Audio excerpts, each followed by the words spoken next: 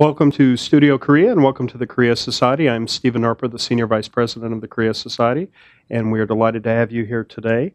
Today we kick off our series on the media and perceptions of Korea, and we're very honored to have Paul Eckert from Reuters with us. Paul is a terrific mind on Asia.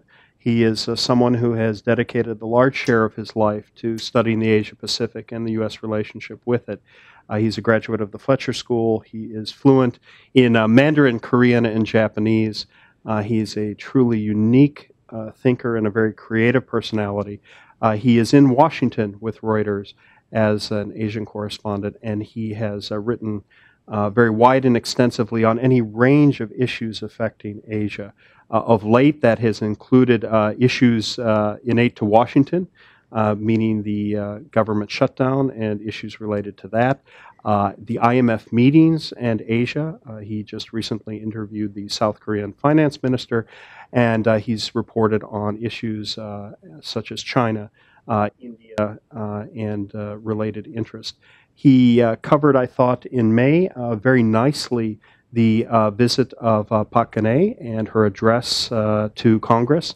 And we're very appreciative here at the Korea Society of that as we try to educate Americans on Korea and its realities. So, Paul, welcome. Thank you very much for being here at the Korea Society.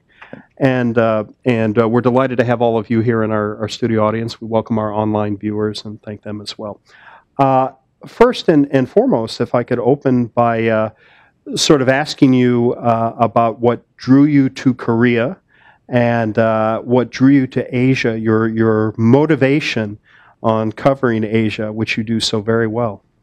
Well, I first want to say I just came up from Washington, D.C. today, and the government opened back up, and I have to share with you the best Washington joke that I've heard during that period, and that is that finally, if you follow this, that there's been a lot of pressure on the Washington Redskins football team to change their name away from that. So finally, yes, the Washington Redskins changed their name. They dropped the Washington part because it's just so embarrassing after everything happened. Much loved by a New York audience. Exactly, you're Giants fans. It's not my original joke, but it's made the rounds. That's great. But anyway, oddly, I graduated from high school in 1979, so you do the math, but for my age, but that was the year that we normalized relations with the PRC, with China. And I was actually aspiring to be a photographer. I had already been the school photographer for several years, high school, and I fancied myself, well, go learn Chinese and become a photographer for National Geographic and take pictures of pandas and mountains and things. That was a very simplistic kind of ambition that I had at the age of 16, 17. So when I attended university at Penn State, I took up Chinese. You had to take a language under the journalism program, but I was mainly thinking I'd become a photojournalist. And through language study, I ended up in Taiwan for a year, and I became very interested in geopolitics, politics. China was not yet really open to people going there yet, but so most people at that era learned their Chinese in Taiwan. So from there, I was torn between. I had a journalism degree and an East Asian studies degree, but I was sort of torn between: do I become a scholar of political science or go into journalism?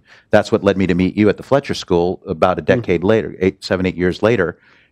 In between, I went out to Japan and, as part of what they now call the JET program, a pretty well-known program of teaching English in various high schools. I was in rural Japan, and I managed to find a way to get economies of scale from Chinese characters, the written script of China, which learning in Taiwan, you learn the old-fashioned script. It was very useful.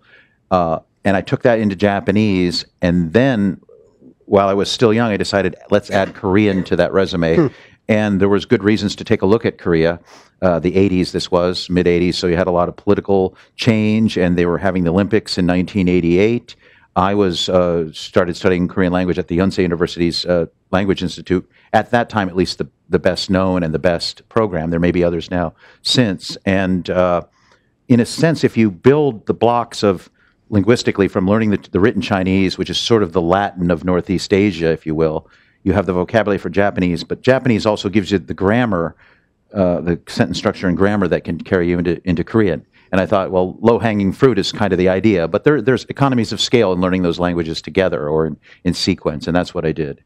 But probably what tipped the balance more than the Olympics is one of my mentors in life Romanian-Hungarian intellectual who studied with me at Penn State and spoke 23 languages. He married a Korean graduate student close to his age, and I got to meet her and her family, and they're just so warm and wonderful that was the extra nudge into sort of making me curious about Korea. And that's back in like 1985.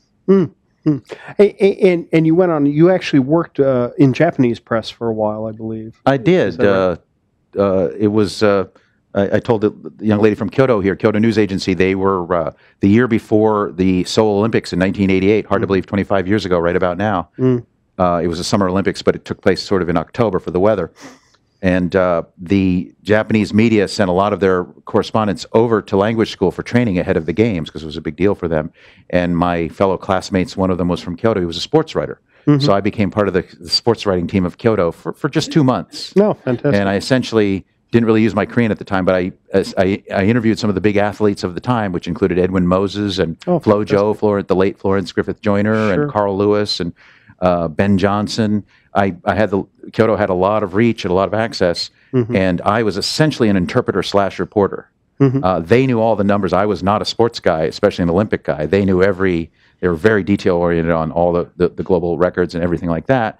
My job was purely linguistic, but it was just so fascinating. And I wrote a few stories in English for the Kyoto English Wire at the time. Oh, well, that's fantastic. And actually, the Korea Society in the spring is actually doing a kickoff on the road to Pyeongchang 2018. Oh, wow. And we're picking up the day after the close of the Sochi Games. Oh, excellent. And we're looking back at the 64 Tokyo Games. We're looking at the 1988 Seoul Games extensively, 2002 World Cup, and then looking forward to Pyeongchang 2018 Winter Games and the just announced Tokyo 2020 Summer Games. Brilliant. So you have to bring Victor Cha in because he's written a book about he's that. He's going to be with us. He's going to be with us on the 24th at noon here.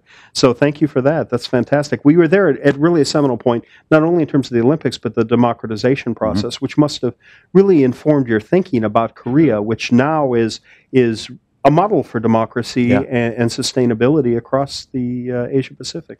I was on the campus of Yonsei, and again, as a language student, I wasn't a student at Yonsei, in 1987 when all those big changes, the demonstrations, like most Americans, your first taste of tear gas was in Seoul. Sure. And what we would have our language classes from 9 in the morning till 1 p.m., and the curious and the weak, or the curious people, the demonstrations which were building up daily, we used to start after lunch in the afternoon.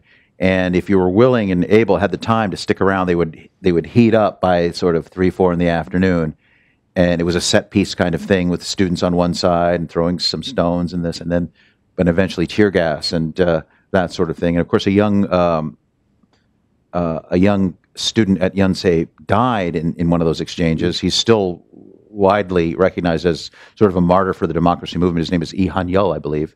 There's still a famous picture of him. He, basically what happened was the tear gas canisters were shot with basically a shotgun carrying the canister, and they normally shot them kind of in an arc, but maybe in the heat of the moment, one came more directly and hit him in the head and ruptured a blood vessel, and he basically had he went into a coma and he passed away. But I remember that I didn't see that particular. I was at that demo, but once the tear gas starts flying, you panic and you can't breathe and you feel like you're going to throw up, and it's a scary time, so we sort of clear out. But the diehard the students used to fight it out day in and day out during that period, and I was actually pessimistic because I thought they would not give in on the central point, and it was a logjam, not unlike we saw in Washington, but sort of fought out both in the streets. It was whether they were going to have a parliamentary system or a presidential system, how they were going to elect the successor to Chun Doo-hwan.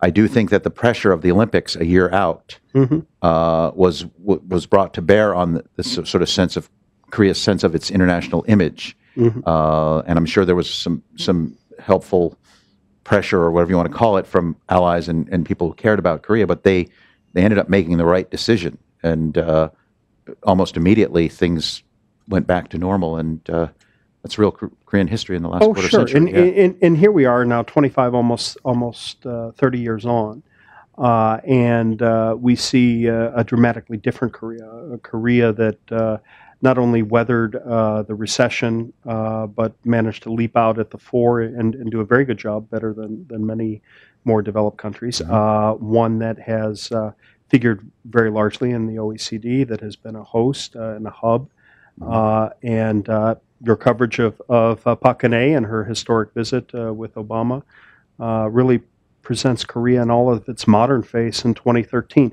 How do you look at Korea today? Well, I like to look at Korea as one of the relatively rare countries, if you consider of a generation of countries that came out of the ashes of World War II, and then in its own case, the ashes of the Korean War, and was a tiger economy, but escaped the so-called middle income trap that people grapple with. People wonder whether China is going to reach a certain level and then stagnate for whatever reason. And Korea basically had a lot of speed bumps on its road to success and tended to plow right through them and learn its lessons and get back up. My time as a correspondent for Reuters in Seoul was 2001 to 2004, another epical time in Korea with the Sunshine Policy, with President Kim Dae-jung winning the Nobel Peace Prize.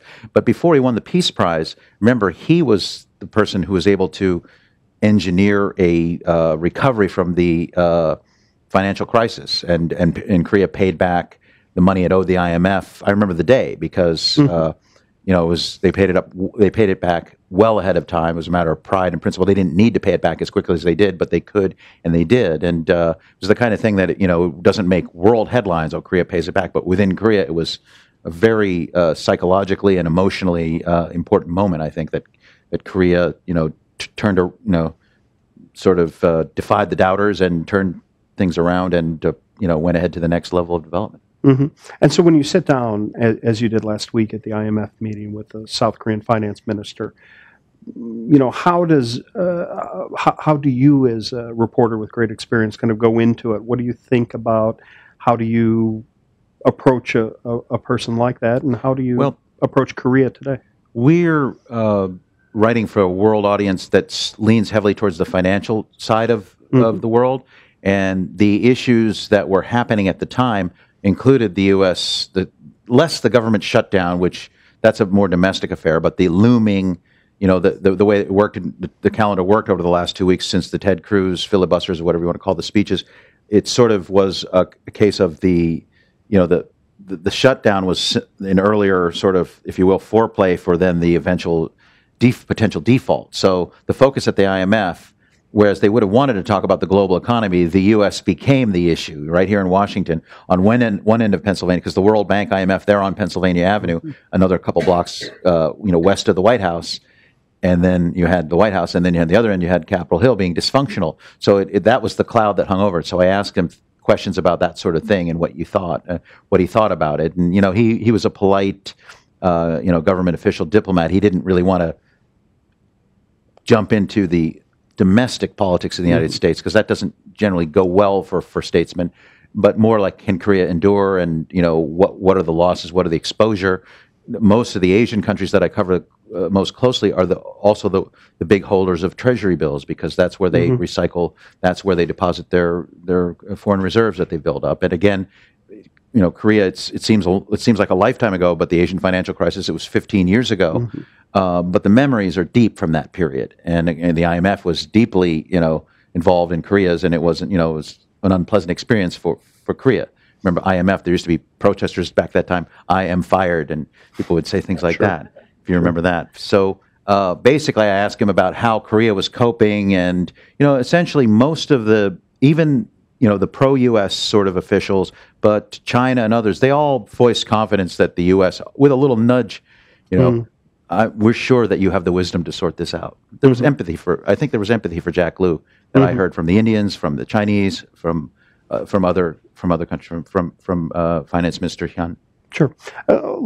Let's shift it just a little bit, but still in that same vein, if you could share, especially with a New York audience and an online audience from very different regional areas, what happens in Washington in terms of the way that it thinks about Asia from the perspective of you as a professional journalist? And how does that dialogue on Asia occur, and what is the back and forth between the media and government? Well, it's complex. The thing is, your top officials here at the Korea Society are former diplomats who've worked with Korea, both within the State Department and in the embassies, and worked more broadly in their career. I worked under Mark Mitten as an intern on the Japan desk in 1990. I still have fond memories of his crisp professionalism and his quick mind. And not just flattering my host, but that's my memory. Very good. And Tom Hubbard, Ambassador Hubbard, he was my ambassador during my tenure in. Sure. He arrived in Seoul to start his job on 9/11, 2001. Yeah. Never forget that. The Asia people do their thing no matter what, and they're not as distracted as you'd think by other things. The headline, the zeitgeist, if you will, shifts, and it's heavily on Syria. I spent the summer and much of the summer where the main story had nothing to do with me. It was Syria. You know, and all the toing froing in Syria, the dealings with Russia, the G20 that way. Asia felt neglected. I mean, they might have felt neglected, but the professionals who do their jobs, they do it time in and time out. It's important to note that Danny Russell, who is the Assistant Secretary for East Asia and Pacific, he was the first of the new team under John Kerry to be confirmed through the Senate.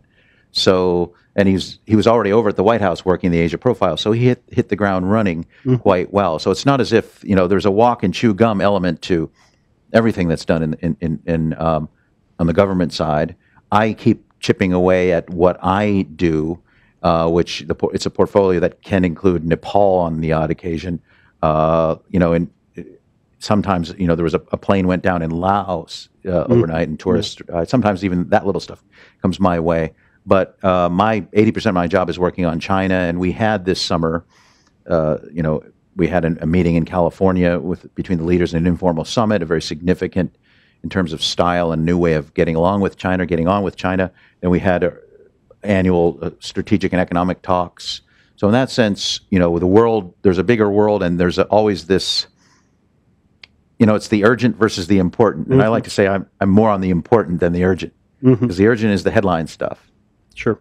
Now, when it came to the government shutdown, there was a significant Asian angle there. It was the government shutdown also prevented President Obama from going out to the region for two important summits where everyone else was there. There was general understanding of his circumstances, but the optics weren't great for the U.S. during that period. And then, of course, the default down to the brink. That sort of thing has ramifications going forward. I mean, bad optics, a soft power hit to the United States, we can recover from that. But, we haven't really solved the problem. So that uncertainty, the last thing the world wants, and this probably is true of even North Korea, they want the counterfeit bills that they produce to have the full value of the United States. I'm joking, but you know what I mean? Sorry. But, what I mean? But the point is that every stakeholder, everyone holds dollars. Until that changes, we can't behave like some reckless teenager, playing games. We're playing games with other people's money, other people's savings. Elementary finance, the treasuries are the bedrock of how the interest rates, the mortgage rates you pay, but everything. So, savings are being played with in a sort of a political kabuki that the details of which you don't understand when you live in Chengdu, perhaps, but it affects you. So, that sort of thing. You have to be aware of that.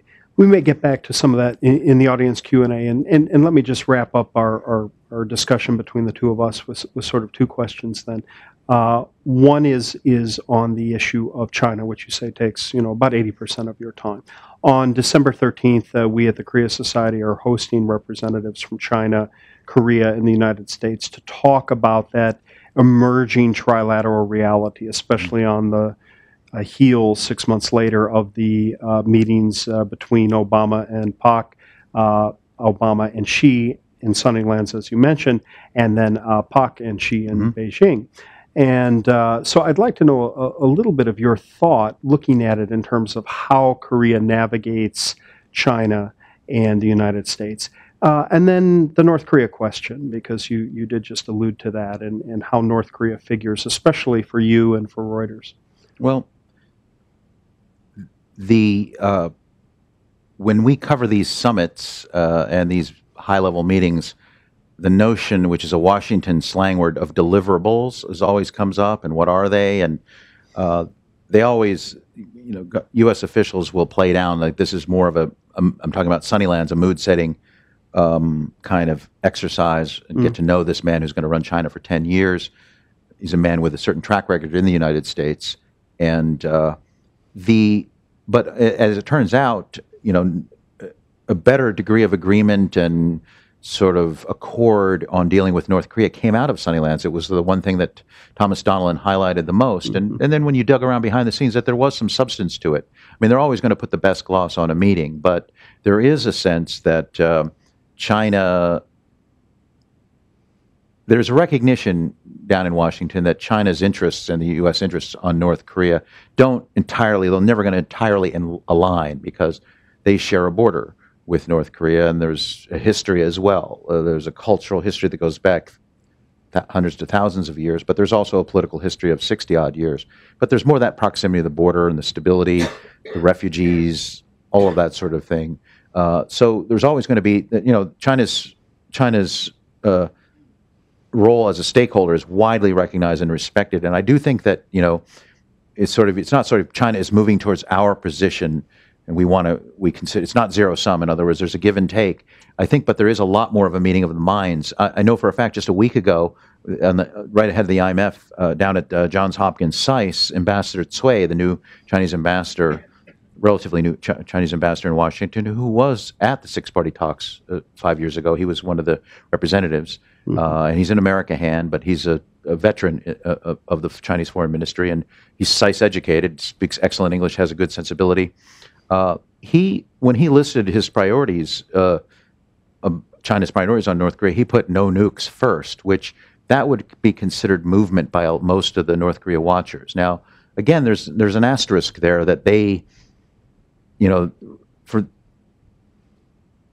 regime change obviously has gotten a bad name over the last 10 years, and I'm not an out-and-out advocate of regime change, and China would hate that notion, but basically the change of behavior and that sort of thing. The point is that they've moved away from winking at the nuclear program and stability at all costs, even including up to winking at the nuclear program, to something a bit more serious. And to be fair to China, they have signed on to nearly all of the sets of UN sanctions that have come up. Come up since the nuclear tests of 2009 and earlier this year, the February test. China signed on. They fought North Korea's corner a little bit. They took some of the sharper edges off some of the sanctions, but they didn't do what Russia did for Syria. They didn't obstruct. They let it go through, and it was a signal. And I think that they've also not really yet been willing to give Kim Jong-un and his people the face time that Pyongyang probably wants, because they're showing their displeasure. I think that they felt snubbed by their own good offices were not repaid by the Kim Jong-un administration. Very interesting. Paul, if I can ask you in closing then, what are your thoughts about Trustpolitik under Park Geun-hye, and your thoughts maybe about integration and eventual unification on the peninsula? We haven't really had enough time to see Trustpolitik in action. Again, not for want of trying from Seoul. We have the early bits of it, but Kaesong is only sort of sputtering to a reopening, and that's sort of one instrument of the outreach. You have to credit Park Geun-hye for softening the edges of her predecessor's policy, which was based on principles you can understand after what happened in 2010, and also, the sense, at least from the conservative side of Korean society, that that Seoul was being taken advantage of and belittled. The arrangements, whether it was the Kim Gangsan tourist park and those kind of, they were sort of, the benefits were one-sided to North Korea, which in a short term you can tolerate, but eventually some degree of reciprocity has to for political support, some degree of reciprocity has to be shown, not like for like, but more that North Korea is going to sort of calm down a little bit, and they never did, really. Well, thank you, Paul. And we do want to leave some time here for the members of our studio audience to interact with you one-on-one. This evening's banner featured Edward R. Murrow and the troops in Korea, and he was there at that time with the largest international media delegation covering the Korean War. But we saw that one as a nod to our Korean War veterans whom we honored this summer, but to you for really all of your tremendous work and really continuing in that lineage of very fine professional journalism. And as the Korea Society sits at the nexus of the finance and journalist communities here in New York City, as well as the United Nations, we're very honored to have you in, and we're very honored to be able to lead off our series on Korea and media perceptions with you. So thank you for your time today, and please, if you could help me in thanking Paul Eckert from Thomson Reuters